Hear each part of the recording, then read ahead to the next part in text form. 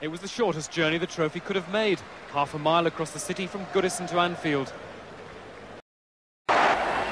They've looked like champions throughout, but when Alan Hansen finally got hold of the trophy, he made just about his first slip of the season. It eventually made its way round to the management team, the trio which has taken Liverpool to the brink of a second double.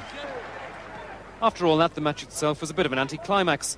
Southampton were billed as the latest sacrificial offering, but despite the champions' pressure, they refused to lie down. The game itself looked like being one long celebration when, for the umpteenth time this year, John Barnes went past his men to set up Aldridge. In the second half, the pattern seemed to be continuing. McMahon always threatened to dominate the match, but never quite managed it. Even though this wasn't one of Liverpool's most spectacular performances, with so many talented players, there'll always be moments. Peter Beardsley a post away from making the game safe for Liverpool. Southampton then proved they weren't here just to make up the numbers. Rodney Wallace scored a memorable goal.